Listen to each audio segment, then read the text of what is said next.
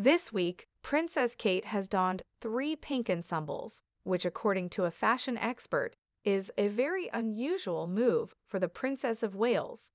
Princess Kate wore a pale pink dress to the royal wedding in Jordan, and royal and fashion expert Miranda Holder exclusively discussed the significance of the color with Express.co.uk. Kate wore a dreamy Elisab gown to the wedding of Rajwa Al Saif and Prince Al Hussein, accessorizing with a big set of teardrop-shaped earrings and a gold handbag. Kate's pick was very unusual, Miranda remarked. Whether she was inspired by the movie-inspired Barbiecore trend or she just loves the color. The royal specialist noted that Kate had worn pink 3 times in the previous week or so, which was unusual for the princess. Pink is the ideal color to continue this motif because weddings are obviously celebrations of love. However, it is remarkable that the princess has sported this color 3 times in a row.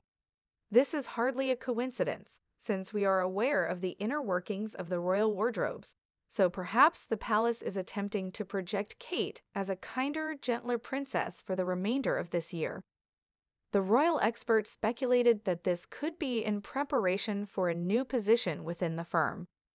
Kate looked great in the pink dress, but Miranda suggested that it might not be her best color despite being a really pretty tone. But because pink conjures up romance, kindness, and femininity, it's the ideal color for a wedding. Although not Kate's favorite color, the princess cut a very elegant figure earlier today in Jordan.